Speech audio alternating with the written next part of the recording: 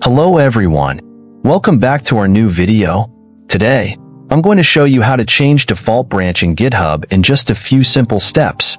If you are looking for a way to change the default branch in your GitHub repository, I will show you a simple method in this video.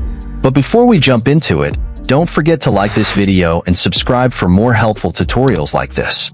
I've also added some useful tools and apps in the description, so be sure to check them. Alright, let's get started. To change the default branch in the GitHub repository, first of all, open github.com in your computer's web browser and log into your account. Once you are on GitHub, navigate to the repository where you want to change the default branch. Click on the Settings tab located in the repository menu at the top or right side of the screen. In the Settings menu, scroll down to the Default Branch section. Look here. Currently, the default branch name is Master. To change this default branch name, click on the pencil icon next to it. A pop-up menu will appear. From here, remove the old branch name and enter the new branch name you want.